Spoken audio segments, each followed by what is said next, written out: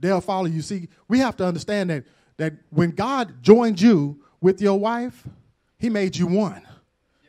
He ain't gonna let that elastic get out too far. You understand? Before he pull it back together. The problem we run in so many times is that we as men, we get pulled back instead of standing firm and allowing the wife to be pulled up where we at. Oh, it's quiet, but that's all right today. I didn't come for amens. I come to give you a word. I remember when I was 19 years old and I had gone through my first year of college and things were just not working. I couldn't pay the bills. I couldn't do the things I needed to do and go to school. And so I went and I saw the recruiter and I joined the Army. And then I told my mama. And she was quite upset about it. But see, that wasn't a decision she needed to make. As a man, it was something I needed to do. And so I had to make a decision to do the thing that I needed to do in order that I could provide for myself and for my future family. See, my family lives in a house right now that is on a VA loan. You see, so I was trying to take care of my family at 19, and I didn't even know who my wife was going to be. But I had to trust that if I did the thing that were right, the thing that were good, right, and holy, it was going to work out. See, we got to get to this point where we truly begin to trust God. I was driving over here today, and there was a brother that was driving in the car in front of me. And he had a sign in the back of his car, and it said, whatever happens, trust God. Trust God. I said, wow. I said, what a timely word. Whatever happens, trust God. See, we don't really subscribe to that in today's Christianity. That's not part of what we want to do today. We don't believe in the whatever happens, trust God. You know how I know? Because I can tell by the inconsistencies that we deal with so frequently. We're always looking for a reason to step off the train. We're always looking for an excuse to get back off to the sidelines. We don't want to get off in the battle too long. It gets too hot and too heated in there. We look for a way to step out. My head hurt. My toe hurt. My wife is acting funny. Things are hard. I'm tired. We got all of these reasons and excuses why we don't want to do what God wants us to do. And then we wonder why we can't never seem to get where God wants us to get. Come on now. Look. Jesus shows up in a certain village. And there were 10 men that were waiting on him there. You always notice whenever Jesus show up where there's somebody waiting on him. I know, Jesus, he don't really understand what's going on with you and your problems and your situation. That's what we love to act like. Like we don't understand. Jesus don't understand what I'm dealing with. If he did, he wouldn't make it so hard. That's our MO. But Jesus shows up, not so that he can make it hard, but Jesus shows up so that he can give you a solution to your problem. Jesus showed up because we had a problem called sin, and it has separated us from the Father. Yeah, it's Father's Day, and people love to say great things about their father, but there's a Father that's greater.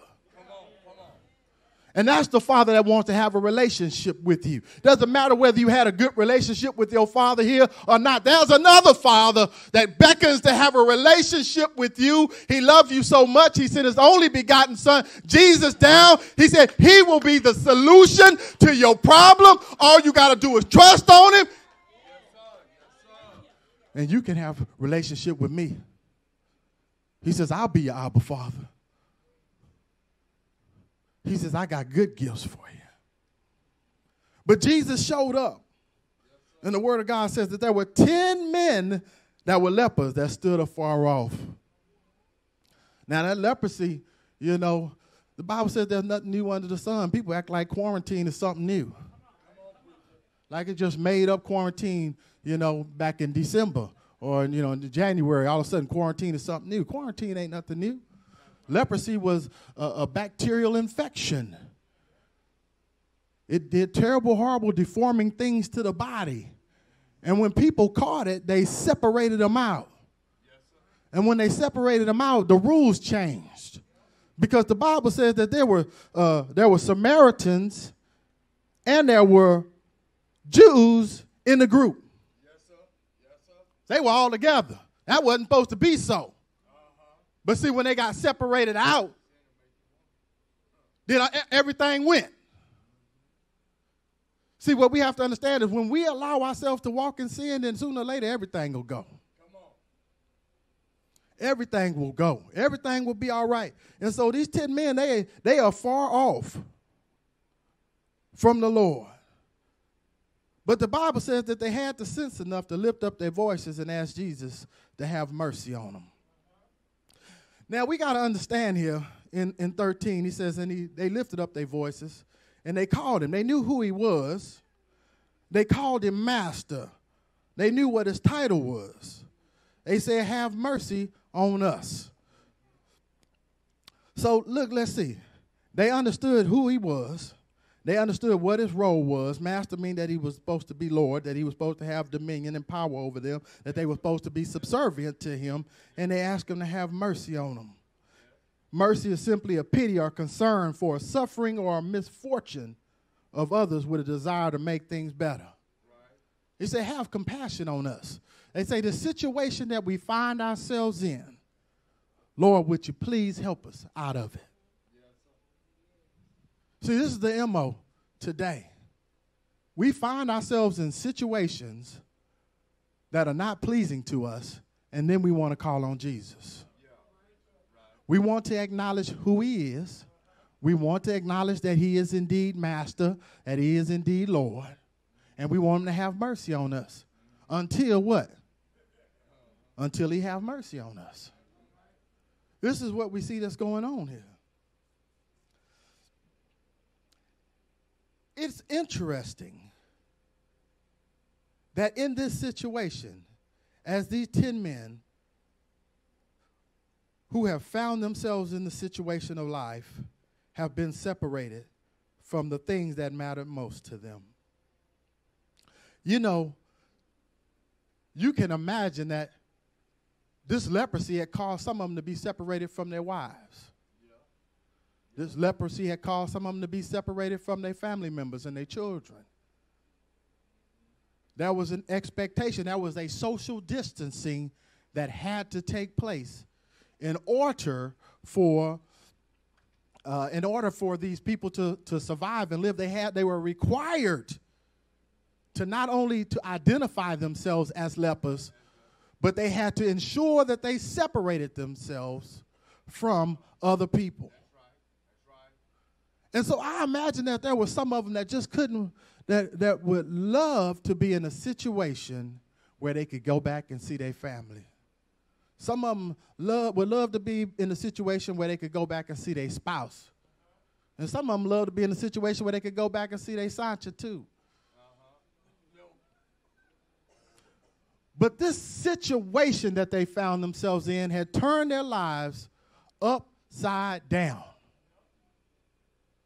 Everything that they thought they knew, every plan that they thought they had, everything they wanted to accomplish in life, all turned upside down because of leprosy. They had this leprosy now, and things had changed. And now there's folks that are walking around with basically a leprosy now. And for those that don't walk around with the leprosy, are walking around fearful of the leprosy. And it has turned their lives upside down. But these 10 men had enough sense to call on the Lord for his mercies. Now, I'm guarantee you it was more than 10 of them that was there in the area. Where were the remainders of them? They didn't even have enough sense to even call on Jesus. But these 10 had enough know-it-all to say, we heard about a man named Jesus and how he's been going around healing other folk. And if he could do it for them, he can do it for me. Say, he can do it for me. See, if he allowed me to come to this church 8 years ago, and I want you to know I'm nowhere near the sharpest tack in the box. You understand what I'm saying to you? But if he can heal me, he can heal you. If he can clean my mess up, he can clean your mess up. But you got to make up your mind that you want to be cleaned up. You see, when I came to Word Deliverance Ministries, I had already tried the church thing. I tried the ain't he all right thing. I tried to smile in your face and talk about you behind your back. I tried the church clique thing. Oh, I'm part of this group at the church. I ain't part of that. I tried all of that junk. That didn't work. At the end of the day, I was still lacking. I was still in need. I was still wanting. That was still avoiding me that was not filled. Yes. Yes. You see, so many times we're still running around. We claim the name of Jesus. We say he is master. We say he is Lord. We're calling on his mercies, but there are still holes in us that are not filled. We're still at home walking around. We're still lost. We still have these needs and wants and desires of things that are not seeming to be filled. Things are still not right. There's still no peace. There's still no joy. There's still no ability to shut your mouth in times when you prayed and asked for shut mouth grace. Come on. And so in the time when you know you need to shut up with your spouse, you can't help yourself. Just got that nasty case of the I can't help it. Got that nasty case of the I don't want us. I just don't want to do it. I know I need to be a Sunday school bishop. I just don't want to. I don't want to carry the day. I can't help it, carry the day. But we say Jesus is our master and our Lord. We ask him to have mercy on us. 10 men came. Said, Jesus, master, you the master, you the boss. You have the power to do this. Have mercy on us. The Bible says, and when he saw them, he said unto them, go show yourselves unto the priest. Now, it's interesting that when he shows up where they're at, they give a request, and he answers the request with a command. He didn't tell them you go you heal. I would love to tell you I got here at Word Deliverance Ministries, and about 2 days in, I was all right. And then I was okay. I was ready to teach the bishop something. But that's not how it worked. Soon as I got here, what I began to learn was there were expectations that Jesus had on me if I was going to be in the kingdom. God required some things of me. And I had to begin to learn what those things are. Therefore, I had to read the Word of God. I had to come where I could hear the Word of God and the necessary teachings in order to be what the Lord wanted me to be. And so if you're struggling on getting where the Word is, then my goal, what is your goal? What are you trying to accomplish? Because look, he told them to go to church. That's what he told them. He said, you want to be healed, go to church. That's what he told them. That was the law at that time. If there was a question about leprosy as to whether you were clean or not, you were supposed to go to the priest. The priest would examine you, and he would identify as to whether or not you was clean or not. 10 men. And I can see them all get together and look at each other and say, well, that's kind of like putting the cart before the horse, ain't it? Hold on, we supposed to be cleansed, and then we supposed to go. We don't have no reason to go. You know, that's for folks that's like, I'm going to fix me first. I'm going to clean me up, and then I'm going to go to church. You know, as soon as I get it together, as soon as I get it all right. But it don't work that way. See, we have to understand that sometimes things are not supposed to look the way we think we're supposed to look. That's why we got to stop leaning to our own understanding. If the Lord said do, just do. Look, this gets so many people here at Word of Deliverance Ministries in trouble. The Lord tell you to do something, and you outwit your own self. You outthink yourself into a ditch. Great big old, the door's open, all you got to do is walk through it, and you'd be like, no, it got to be anything but that door that opened up over there. It can't be that. Because that's what the Lord told me. It can't be. It's got to be a trick. And when it comes down to it, it's a lack of trust in God.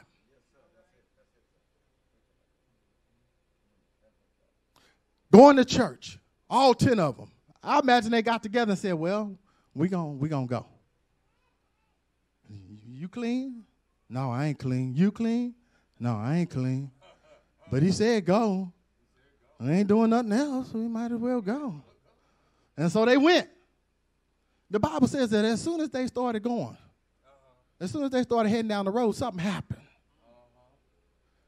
See, this is the thing we got to understand. As soon as you make up your mind to trust Jesus completely, something will happen.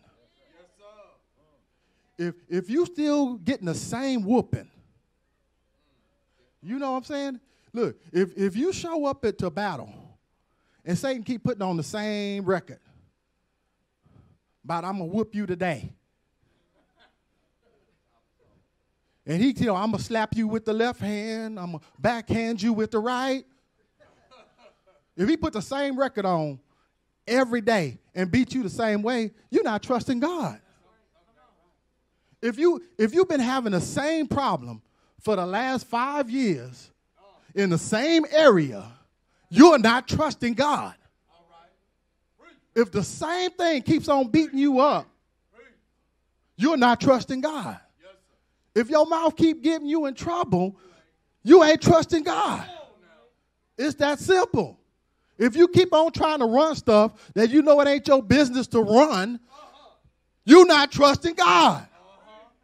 And I want you to know that coming in here and standing up and say you are trusting God don't mean you trusting God. My kids used to have a problem shutting up. I would tell my kids, shut up, and they would keep talking. I would look at them, I would say, do you not understand what shut up means? Shut up don't mean just stop talking. Shut up means don't make a sound. I would tell them, I said, since you struggle to understand what it means, take your hand, put it over your mouth, and leave it there. Some of you need to take your hand, put it over your mouth, and just leave it there. You put a mask on, you ain't got no problem putting a mask on your face. You're more scared about COVID than you are about saying something disrespectful and dishonoring your God. Oh, I got to put a mask on because I don't want to catch the COVID. Who cares if you catch the COVID, die and bust hell open? When in the world did the COVID become worse than hell?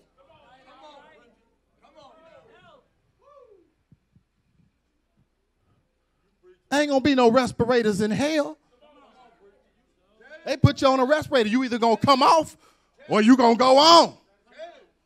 But in hell, you going to boil to a crisp on the regular forever.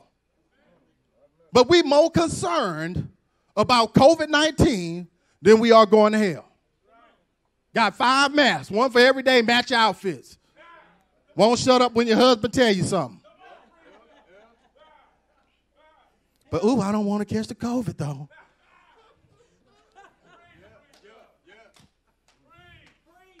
Look, there's power in obedience. Power in obedience. It pleases God. If Jesus had to learn obedience, what make you think you don't?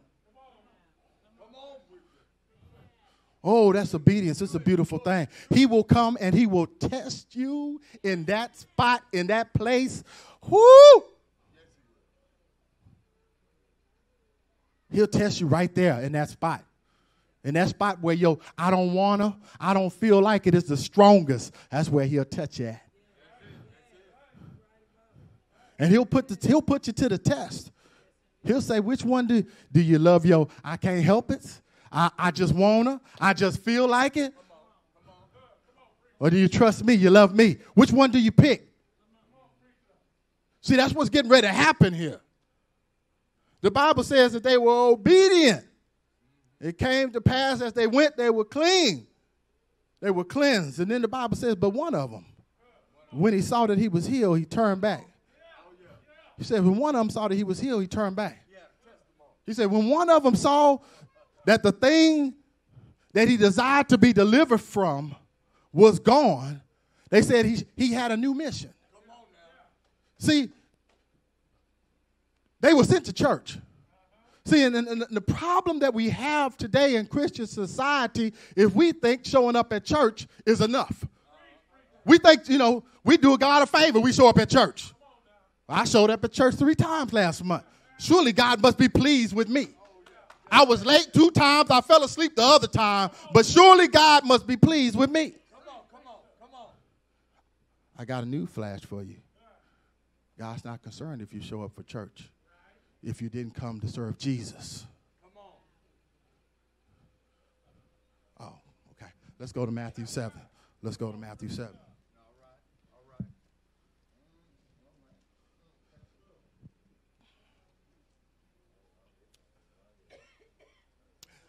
Matthew 7:21. You've heard this verse many times. Not everyone that says unto me, Lord, Lord, shall enter into the kingdom of heaven, but he that doeth the will of my Father which is in heaven. Many will say to me in that day, Lord, Lord, have we not prophesied in thy name? He said, in other words, what we doing church work? He says, in thy name cast out devils. He said, what we doing ministry? He says, and in thy name done many wonderful works. We was putting in work. We cleaned the churchyard up. We helped nail some boards in over there on Dumbarton. We sang songs of praise. He said, well, none of that matters. If you didn't find yourself at the feet of Jesus, giving him all the praise and all the glory. I think about these 10 men and what must have happened because they had been in unity this entire time. They had been as one. While they were living in exile, in quarantine, they were as one. They had got together and agreed. Let's go see Jesus. They got together and they agreed. Let's go, even though we're not healed yet. Let's go to church. But now they break off. But now out of this 10 that have been in agreement, only one of them now makes a decision to go back. You see, this serving Jesus